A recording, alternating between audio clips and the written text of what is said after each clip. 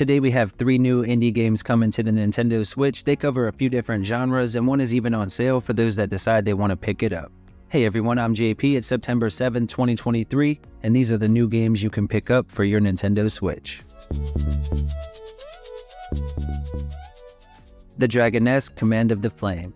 This is a new strategy RPG roguelike that takes inspiration from the classic Heroes of Might and Magic. It has a download a bit under 2.5 gigs and offers a campaign that should last more than 30 hours to wrap up.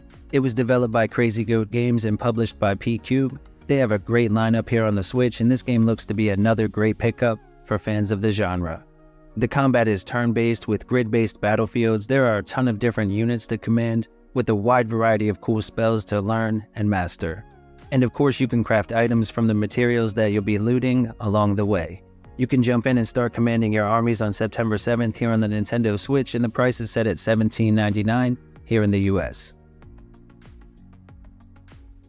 The Many Pieces of Mr. Coup. This is a single-player point-and-click adventure title from developer Gamera Nest. It has a download just under 500 megabytes, and it's one of the more strange-looking games coming to the Switch in quite a while.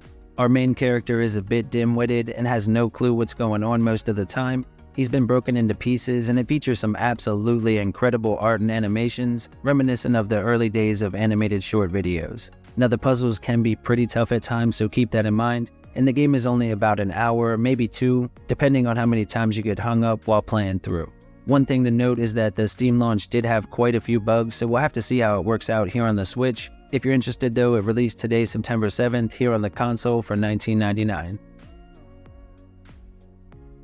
Into the Sky.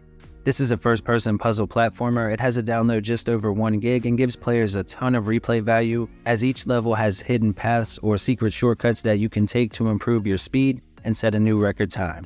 What's really cool is that you'll be racing against the game's developers, kind of like the Ghost and Mario Kart games.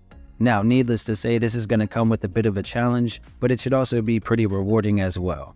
The visuals look gorgeous with a nice amount of variety, and for fans of these types of games, you can jump Into the Sky today, September 7th, here on the Nintendo Switch. The standard price is set at $9.99, however they have put it on sale for just $6.99, with the deal ending on the 14th. Alright everybody, thanks for hanging out. I know it's another relatively slow day, but we did have a few new games come out yesterday, and we did put out a video just like this one, so if you missed it, I'll have a link down below in the pinned comment so you can get all caught up. We have a bunch of great games coming out later this month as well, so make sure you're subscribed with the bell, all that jazz. Thanks as always for watching, you're legendary. We'll talk again real soon.